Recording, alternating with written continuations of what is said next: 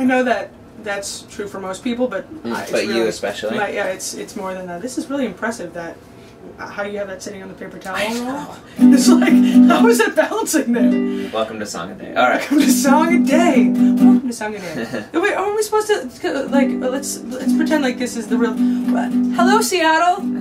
This is Jonathan. Hi. I don't know who I am, but this is Jonathan. Okay, let's see what we can do. Do you want to say anything else? I like books, but I don't really much care for Jane Austen, so that has to do with this song also. Whatever. That's it. That's it. 1, 2, 3, 4. Someone's always proud and someone prejudicial. You can rub on every lamp, but every single wish will require so much talking and bodices of fire that you'll end up sulking and giving up entire. Leading with your words will kill you in the end. You wrote so many that I don't like to read Jane Austen.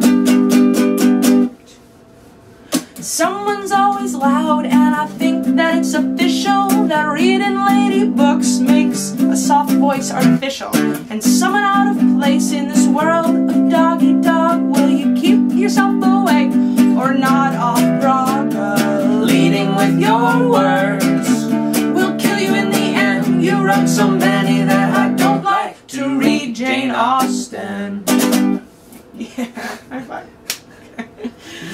Good.